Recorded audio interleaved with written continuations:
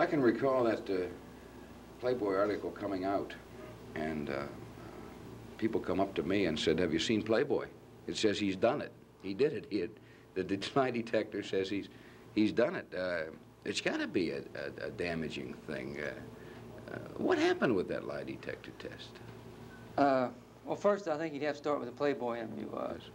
I had 2 interviews with him. Now, I was just supposed to have one. I had the first one here, right where I'm at now. And that was more or less a sensible interview. There was no, what I call the nut questions. And, but after I escaped and come back, then they returned. The original author, I think his name is McKinley, James McKinley, Right. and he had a senior editor, Gonzalez, with him. And that's when they started bringing up the lie detector and all that, and asking what I consider nut questions, you know, about would you kill a guard to get out of penitentiary? Yes. You know, it's difficult to answer that type of questions. But anyway, I agreed to take the lie detector test on the grounds, now everything I'm telling you now is on tape with the Playboy, on the grounds that, I mean, providing that they would take it at the same time the committee did, because I didn't promise the committee I would take one. But before I took one, I was going to do some research on and read up on, just like you would psychiatry or anything else. But they wanted to test before the committee got it. So apparently Kershaw, he agreed to it. And they came down here, and at that time I was in the hole. And they gave me the test. Now, I don't want to make excuses for it, because if you do something dumb, I don't like to come up with excuses. But there are certain things that shouldn't have, I learned later that shouldn't have, conditions that I shouldn't have took the test on. For instance, we interrupted frequently, and it was hot in the room and all that affects your blood pressure and things. But I think the main... You had headaches, too. There was some mention that you were taking aspirin, and I don't know whether that affects a test or not. No, that's not supposed to affect. The only thing that affects it is interruptions, because the interruptions will alter your blood pressure, and a hot room. And now I read the text of the company put it out, John Reed, I think it is, and there's a lot of, they use a lot of stratagem, I guess you'd call it. But you wish you hadn't have taken it? Well, not particularly. I think after reading the books, I don't think that at first, initially, I thought it was going to be damaging, but after I read 4 polygraph books, and it didn't seem all that damaging, because it's not all that exact. And once you read a book, you can't beat the test, but you can keep them from beating you. For instance, you can learn how to breathe normal and things like that. And, so the conditions have a lot to do with it, and you don't feel that those conditions were particularly good at that time for that particular test? No, but I wouldn't discredit the test just on those conditions. Although I suspect Reed would, the polygraph firm. But I think where I made a mistake on, like I mentioned, is not reading the text. Because once you read them, you're more comfortable, and you know how to react and what to expect, I guess. Well, you're just more comfortable because you know how the machine operates. And Will you take another one, or has this turned you off lie detector? No, I'm going to take one for the committee. I see. But I'm going to go into more depth with the committee. For instance, I think there's been allegations that I mentioned King and prison and all that, and Kennedy and all that. Well, I'm going to have, 2 questions would be if I ever have any recollection of ever mentioned either of them until I was arrested. And it'd probably be, I think there's none allegations I took. But your answer to those questions would be that you had not. Yeah. I have no recollection of it. The story says, there's a line where Playboy says, "You know you're a liar," and you say, "Yes, I know that." True or false? That's false. That's not on the tapes. See, the attorney Jack Kershaw made tapes, and Playboy made tapes. And I asked Kershaw, I said, did I say something like jokingly? And he called him, he listened to his tape and said it wasn't on there. And now the rest of the questions, I don't know. I think they might substitute a yes for yeah for yes, and something like that. Well, do you feel damaged by the article to the extent that you might try to file some legal proceedings against them? I did file a suit in Nashville, in Knoxville, but Jack Kershaw, the attorney, he suggested I withdraw it. And I did, and I think now Mark Lane's going to sue them. And if he don't, why, I will. So. Jack Kershaw, we're told, got a lot of money for this. Is that what you understand? Well, I know there's money involved because there was when they come down to the polygraph test, it was mentioned the money. But I don't know just how much. I know it's between 10 and 20,000. But you don't care about the money particularly, although it had to disturb you a little bit. No, I'm not concerned about the money. I've never taken any money from. What concerned me about it is the article and the. See, they had a contract original with me. It's an informal contract that that's me and Kershaw would get the censored and take out anything that was objectionable or that we thought we didn't say, they thought we said, or something of that nature. And that never did happen. They just went ahead and published what they wanted to. So Jack Kershaw is out of the picture, partially because of that, partially because of these T-shirts that ticked you off pretty good. Yeah. You've had 13 attorneys. You must wonder if there's anyone around you can live with. That's really not quite correct. I've had attorneys a court appointed I've never even spoke to. For instance, when Percy Foreman, he had the court appointed two attorneys, two public defenders. Well, I never did speak to them, but of course now they're on the record as me firing them. And actually, I never did hire them or fire them. Two attorneys, Bernard Fensterwald and James Lazar, they represented me 7 years, and they got me firing them. Well, usually when a suit runs out, that's it. There's no firing.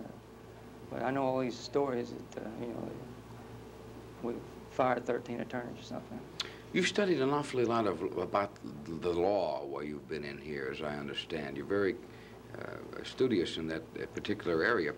And someone mentioned to me that Tennessee law says that when a new trial motion is filed and the trial judge dies, it's automatically a new trial. Why hasn't that happened? Well, that's supposed to be the law. And as you mentioned, Judge Battle, the trial judge, did die. He died, well, he has to die within a 30-day period, and he died 28th day or something. And we had a motion for a new trial on it. Well, the successor judge, he ruled on the statute 17117, but the successor judge denied it. But we appealed it, and neither the Tennessee Court of Appeals or the Tennessee Supreme Court recognized it. So I guess we could go in there on some type of writ of error or something. You hold it there. Okay. I think most people understand now that there was no conspiracy in the escape, that you acted on your own. You've said it time and time again, and I think everybody believes you.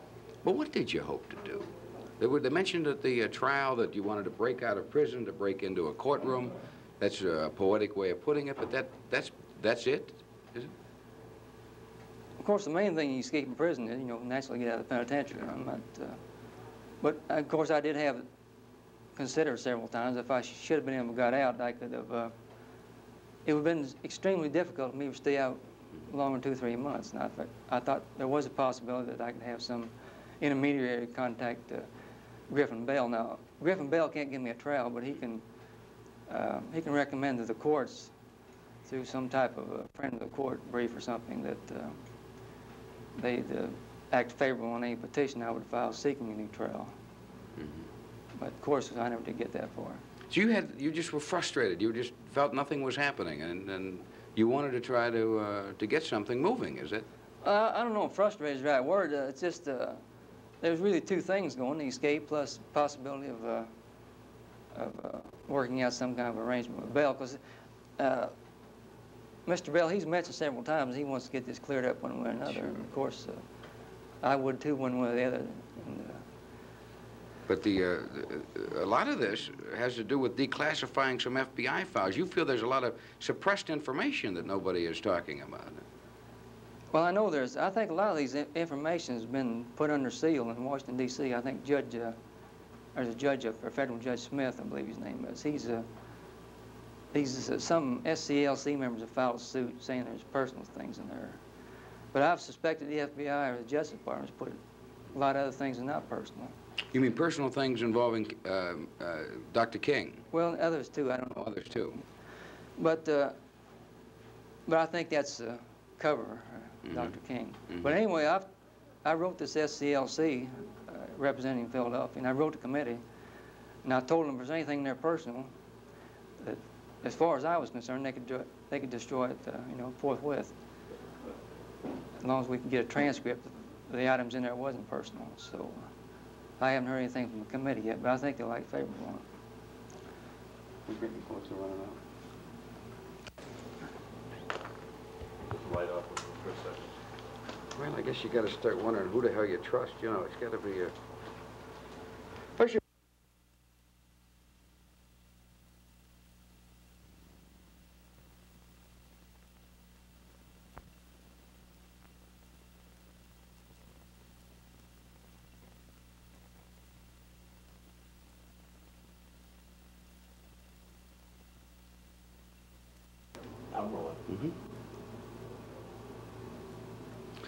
What do you think might be in those files? Do you have any inkling or any idea what they might contain?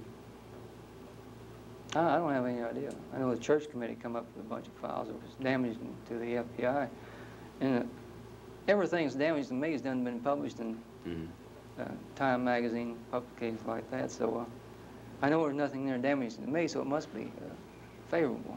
You figure they wouldn't suppress them if there was nothing there, I Yes. guess is the theory, huh? Yeah. You've spent a lot, well, you're in administrative segregation here now, and we're talking about your life in prison, if we're talking about an escape, I'm sure. You spent so many years in solitary, and it's taken a toll? Do you feel that it has taken a tremendous toll on you, physically, emotionally, mentally? I think while you're in there, it takes a toll on you. You seem like you're aged and get nervous, and but I always seem to recuperate a couple weeks after I'm out. I know I was in 3 years straight one time and have to get out and do a little exercise, and so back to normal. How do you get in shape? What do you drink fruit juices, or I just watch your run, diet, just run? lift, you know, exercise mostly. Little sun, fresh air? Yeah. Seems to work. Yes. Mm-hmm. And you're pretty well content here at Brushy Mountain. You certainly don't want to go to a federal prison, or have I heard that incorrectly? No, you have too many. First of all, I'm not a federal prisoner, and once they get you in there, they can keep transferring you around. You may be in Hawaiian Islands one day and Atlanta the next. And usually state prisons, you have more access to legal material and things. Federal prisons they have a good propaganda system, but that's about it. I'd rather be in just about any state prison than federal prison. You afraid they'll try to do something to you? Federals? Yeah. Well, the FBI, they use these informers. They might throw something on you when you sleep or something, but there's really no reason me going to federal prison, because they tried this 2-3 times. In 1973, I think they tried to send me to a mental institution in federal Springfield. At Springfield, Missouri? Springfield, Missouri, yes. And you fought that? yes, I beat that one. And it's clearly against the law. We have a law that says they can't transfer you out of the state against your will. Are they actively trying to do that? Are you? No, now they've stopped it now. But they were trying to do it, and while they was trying to do it, they knew it was against the law, but they figured they could get away with it, I suppose. We were talking with Warden Lane, and he was talking about the FBI swooping in here at the time of your escape. They were after you. That's all that they were concerned about. Yes. You figure that the same way, don't you? Yes. And if they found you, what do you think they would have done? Do you have any idea? I mean, I guess what I'm asking, do you think the FBI wants you dead, is what I guess? Well, I don't know. I don't like to make too extreme statements. I know they arrested one escapee named Larry Hacker, and they beat him up trying to make him tell them where I was at. Well, he didn't know where I was at anyway, because when we escaped, we all went different directions. But I don't know whether they wanted to do something to me or just, you know, get all the glory for bringing me in. But FBI harassment, that's been going on for a long time. My brother John, they got him down there 17 years and aiding and abetting a bank robbery. And the guy that pled guilty to robbing it got 18 months. So. harassing Carol back in St. Louis. I understand they burglarized her house, sister's house, and This troubles you a great deal, doesn't it? yes, you mean all these various harassments, they say? Yeah. Yeah, I think it's kind of lightened down now because there's no one to harass. They've either got them in jail or You even neutralized. mentioned about taking your father back to prison. Yeah, well, that was before I entered a guilty plea. Yes, he'd escaped from Iowa or something, and they was going to haul him back. That was up. back during the days in Memphis. Yeah. Mm-hmm. Well, I never did say anything about that until about a year ago because I thought they might do it.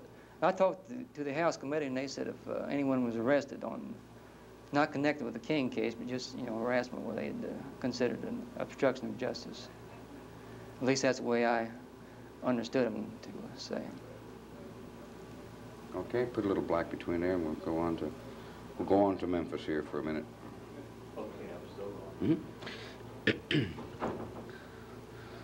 When you were brought into Memphis, your attorney now, Mark Lane, says that there was, I think he was using the word torture. There was some conditions there in the penal institution that I'd like to explore with you a little bit.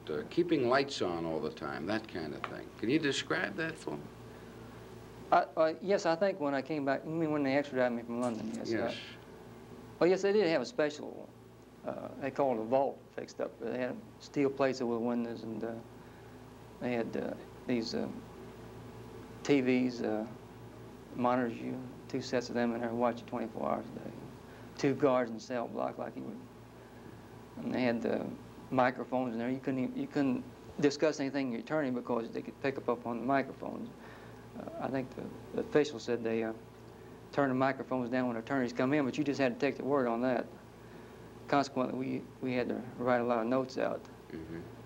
But the people who fixed these up wasn't the sheriff or state of Tennessee. It was two lieutenants from the Federal Bureau of Prisons.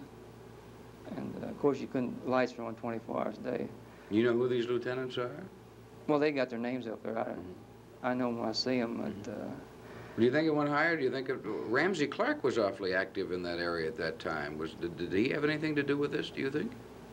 Well, the Bureau of Prisons, the Justice Department controls it, but I don't know what individual gave the orders. It could have been Carlson, I believe. He's the head of the prisons. Mm-hmm. But it was an unhealthy place. I know one time I broke out of the rash, and I thought it may have been poison or something. And I finally got a blood test and tried to find out what that was. And later on, about 5 years later, when we got a habeas corpus in, we tried to get all these blood tests and things, and they said the sheriff had ordered all the records destroyed. So it's really... But you couldn't find these tests? No.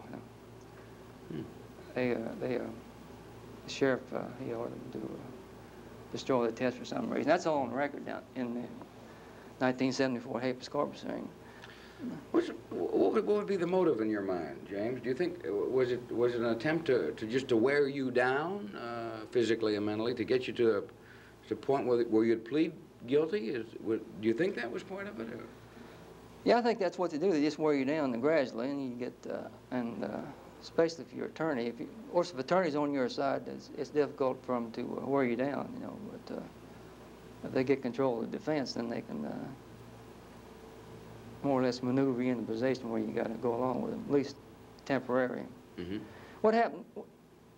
I think the incident that gave them more leeway was after Haynes got off the case, Arthur Haynes, the first attorney, mm-hmm. and the trial judge told me at that time that in effect, there'd be no further change of counsel. So once I got Percy Foreman, I couldn't fire him. If I would have fired him, I'd have went to trial with the public defender, because he got the public defender in on a case shortly after he got in on it. Did you have any feelings toward Dr. King at all before this happened? No, that's why I'm going to take this polygraph test. It's my contentions that I've never... Of course, you might mention the president's name or something, but if you had really strong feelings about that, you remember. So I'm going to take the polygraph test, and if I ever mention King's name or candidate as president. I think that's the two names that have been mentioned. Up until I got arrested for the charge. When that's after I got arrested, I mentioned their names then. But up until then, the question would be if I ever had any recollection of mentioning their names. And, of course, if you don't, well, then I think that should indicate something. So this was King's activity, and he himself were like another world then. I mean, you just really had no strong feelings, apparently, one way or the other to it. I think the state contention is I used to, well, not state, but Time Incorporated. I used to see these various political figures on TV in Missouri and get worked up, but they didn't have TV in Missouri, so that's fiction. So. Why do you think he was killed? Have you given that any thought about the motive? Well, not too much. I don't read too much. You really can't get too good of information anyway, because things might be misleading. But I had an article there somewhere where in March of 1968, I believe, he changed his philosophy. Rather than integration, he was interested in getting economic consideration. And of course, there's a lot of difference between, you know, wanting money and then wanting to go in a restaurant or something like that. And, do you think he might have made some of his own people angry at him for the stance change then? You mean wanting to emphasize economic? Well, I couldn't answer that. You'd have to see these tapes and things, I guess. Yeah. But you don't have a real good theory about why he was killed then? No, I'm more concerned about, I've heard all kinds of theories about it, but I don't pay much attention to them. Most of them are ridiculous anyway. Took a long time to get fingerprints of you, I think 17 days. Do you think they had them and weren't telling you they had them, or do you have any idea why that was? Yep.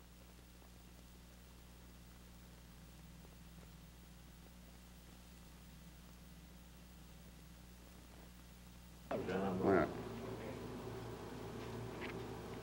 This is a continuation of part 3. It took a long time to identify your fingerprints, 17 days. Do you feel that some were lifted or some were planted, or do you have any thoughts about that? No, I couldn't be certain. Jim McKinley, the Playboy editor, he says they can lift them.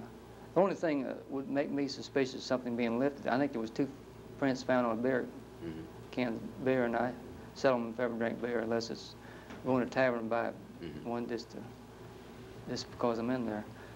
But it did take quite a while to match the prints up. I think they're supposed to have computers. I think they can match them up in a few hours, isn't it? And I think they took 13 or 14 days. And the Missouri Pen certainly had them, didn't they? Yeah, but they had the wrong prints on a card or something. I think that might have... there was some confusion then. I think so, yes. There's witnesses now that say that you were at that filling station, 2nd and Linden. You were there? Is that your story? You were at this gas station getting a tire changed or repaired? Yes, I'd had a flat tire the night before that, and one time I mentioned Percy Foreman and tried to get tires evidence, and he never did do anything. After he got the guilty plea, they gave the tire to him, kept the car, gave him the tire and the floor mats and certain items out of there. I think possibility of certain things would have helped substantiate my testimony. And, so you heard the news on the radio? Is that the way you heard it? So you were driving. You left that gas station at 2nd and Linden. What, about 6 or? I don't have any way of knowing. I think it's around that time, but I don't even know if it's Linden. I know the approximate area it is, and I've seen the map on the Enquirer. And you were going back to pick up this man that you say is Raoul? No, I just waiting the car back, and now the way I've recollected, I seen some police cars and people down there, and I turned off the other way. Now there is policemen. There's one policeman down there, he says he's seen me and told me to get my so-and-so out of the area. I don't have no recollection of that, but that could have been so, but I don't remember anything like that. Well, you were aware that you had somebody, an associate, at that rooming house? That what they call a flop house? Yes. But you weren't going back to pick him up necessarily. You were just going to leave the car there. Yes. Want to go to a movie or something, or? Well, I suppose so. Yes. There's 2 movies right down the street there. But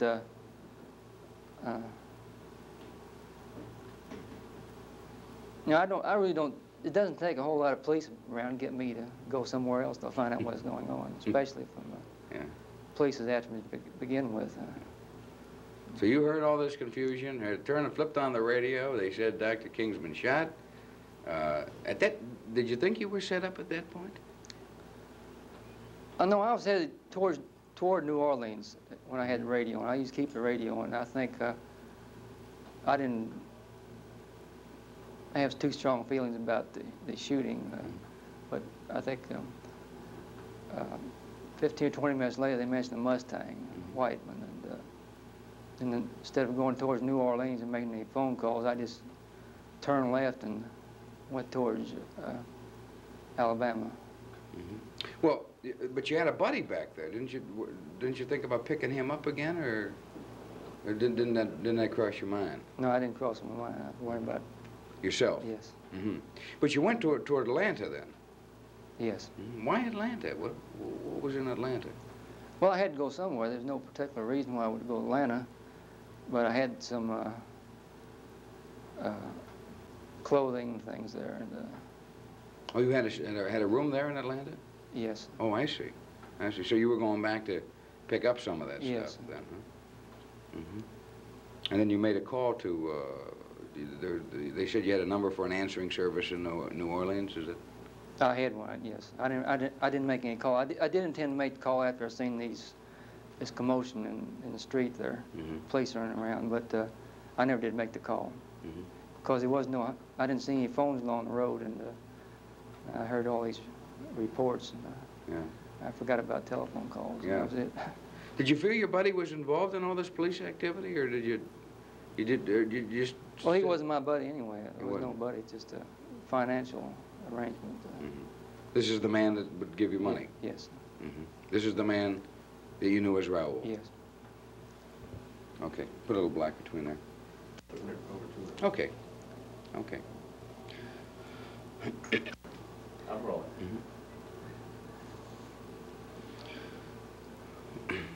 When you met Raoul, you didn't know any other name for him. That's the name that he said was his, and that's all you ever knew. Yeah, I did. Just know. And you met him where? Canada. Up in Canada. And you just met in a saloon, or? It was a saloon in the waterfront area of Montreal. You never became good friends then? No, I wasn't good friend. Just business. These were all aliases, I assume. You don't think Raoul was a real name at all then? Huh? No, I've got some Freedom of Information papers in there saying there's a Raoul San Diego or something in New Orleans. It's supposed to be a him, but I don't have the FBI. That's material from the FBI files, but I don't have nothing to substantiate that. But this guy, this man Raoul, was the contact between you and the money. I mean, that's where the money came from. Yeah. Yes, I guess so. I mean, he paid you, is it? Yes. Paid you what, like $100 bills or 20s. Just gave you 20s. New $20 bills. I don't think it's always new. I didn't pay that much attention, but see, at that time I thought that was a considerable amount of money because most of my offenses were not quite. But of course, people are in narcotics trade or anything. That's really a small time. Is that what you think of as Raoul's prime interest, is narcotics? Yeah. And some gun smuggling on the side, or? Well, that's what I think. Of course, the investigators think other things, but I'm just telling you what I think. But primarily he was involved in narcotics. And he seemed to be working out of New Orleans? Did that seem to be like his home base? Yes. So you went down to New Orleans a number of times? No, only trip I ever made, well, I've been through there a couple times, picking up or meeting someone. The only time I ever made a long trip, I had to do it in December of '67. I drove a round trip there in 36 hours, and But that was only a special trip I ever made down there. And you get down there, and was he in like a, did he live like in a rooming house, or? I never did meet anyone in any type of private establishment. You may have got that out of some depositions that Percy Foreman filed. The only person, wherever I met a person would be in a tavern or public place. I never did go to any rooming houses. So like, yeah, okay, great. 5 feet. Okay, just take it and dump it. Give it a little breather. That is just the mob. That's the mafia's way of paying is in 20s. That's what they always use. Yeah. That's why I was curious. There, Pay everything off in $20 bills. Okay. Mm-hmm. Well, when you'd get to New Orleans, would you make a call and say, Raoul, I'm here. Do you want to meet me someplace? What? No, I never did call him. I think someone else usually answered the phone. And I'd mention, could I see Raoul or some message, and they'd say, you know, meet him at a tavern or something. And, I give William Bradford Huey the name of the tavern, and he went down there, but I don't know what become of the investigation. It was usually the same tavern then. Yes. Mm-hmm. And so you'd go there after making the call, and you'd sit there and wait, and then he'd walk in. Actually, we just met at this tavern once. It's on Canal Street, but there was no series of meetings. Oh, there wasn't. As I mentioned, I think I just went down there 2 times. Excuse me, 2 times on a type of business. December and '67, and about 3 months later, March of '68. Mm-hmm. So you had only been there twice, but you met Raoul both times. No, one time he'd went somewhere else or something. I'd called and they said, no, you got to go to Birmingham, I think it was the last time. Well, how did you and Raoul get into Memphis? Did you come up together? No, we met at a motel there, New Rebel, I think it was. And I left Atlanta, Birmingham on about, this thing's been so long ago. I realize that. I left Birmingham, I think it's about March the 29th or 28th. And I drove slowly up to Memphis. And now the FBI contends that I didn't do that, that I went back to Atlanta, and after I heard Martin Luther King was going to Memphis, why I went from Atlanta to Memphis. After I heard it on the radio in Atlanta, but that's incorrect. And I think the fact is, I think the FBI has all my motel records from the March the 29th until March the 3rd, between Birmingham and Memphis. But you knew that you were supposed to meet Raoul in Memphis. Yes. On a certain day. Yes. And you did that. Yes. And you in the morning? I know it's nighttime. At nighttime, the night before. Yes, it was raining. Yes. The killing. And did you spend the evening? Did you go out and have dinner? Did you what happened? No, that's not. I got rid of the rifle. Yes. And that would have been April 3rd. April 3rd. Yes.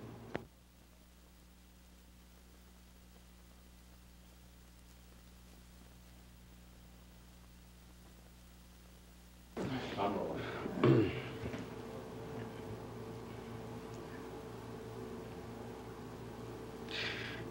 Did you ever sit down with authorities and make I guess what they call a composite, you know what I'm talking about, where police artists or something can make a picture of what Raoul might look like? Did you ever do that? With authorities, me? With the police or with anybody? Did you ever sit down with someone that could make a sketch or put together a picture? I've never talked to any of authorities, police or FBI or anything. I really don't intend to. But I have talked to the committee, and they've never suggested any composite. But I showed them a picture and described the picture where the alterations should be made. But I don't like to discuss too much that I've told the committee, because I think they're operating in sort of a private manner, and I don't think I should be going into too much of... Well, what I would think that now, you know, you're talking about 9 years later, and a lot of this is dimmed in your memory, as it would in anybody's. But when this thing was hot, I mean, back in the early days, when you could recall Raoul and see him on the street, you'd know him. You never did a sketch. You never had a composite made back in those days. They really wasn't interested. I think one of my main problems in this case is they've got a circumstantial case against me this week. Well, when they extradited me from London, they had to extradite me quick, and they extradited me for first-degree murder and doing all the shooting and everything. And naturally now they don't want to they don't want to alter that because they can't under the treaty. In other words, they can't try me for aiding and abetting or anything like that. So they're more or less stuck with their own testimony in England. So you think their mind was made up when they got you? Well, it had to be made up. They couldn't. Well, I don't know if there's any penalty for extraditing someone fraudulently or not, but I think I can see their legal point where they've got to stick with their story. And you've stuck with your story. Your story hasn't changed at all. No, except sometimes I'll mislead someone's, but I mean, that's on the record when I do that, Bradford Hewitt or someone like that. But I wrote everything down on paper, usually, when I first got arrested, and give it to various attorneys, and Haynes and Percy Foreman. And I wrote a lot more for Percy Foreman, but he claims that he lost his file somewhere. He gave it to John J. Hooker. That's a Nashville, Tennessee attorney, and the attorney lost his file. But I can't see it. Lawyers losing their files like that. I can't either. And, but now when he goes in court, his word is taken above mine, more credibility, although I claim I still have what files I had. And he just goes by recollection. Put a black in there.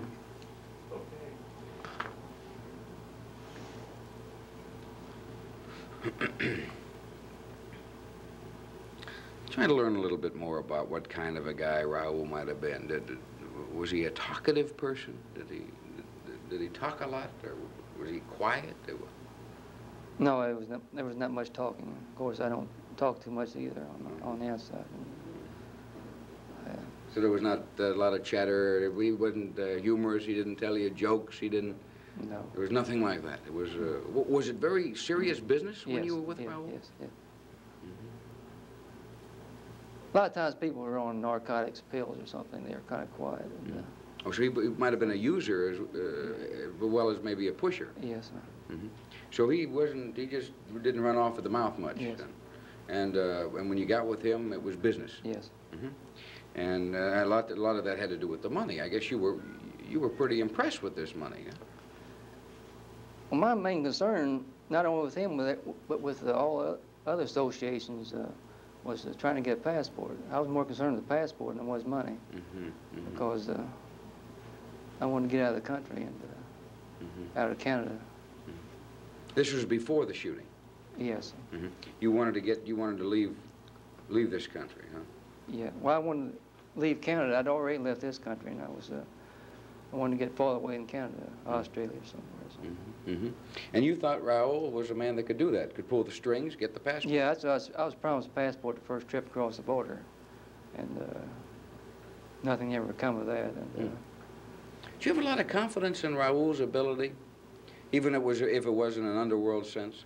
No, not too much after you're misled a couple of times, but I was trying various other ways to get passports and travel documents. It wasn't just in one source. The fact is, that's why I had plastic surgery one time. I was trying to get a merchant seaman's papers in California through the Coast Guard for a picture, and it wasn't just relying on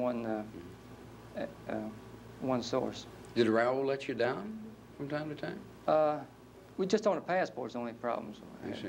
But generally, his word was pretty good. On money, yes.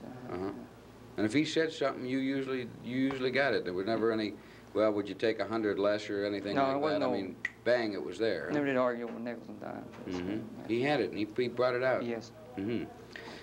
Playboy has quoted Percy Foreman as saying that you invented Raoul to feed conspiracy theories. What do you say to it?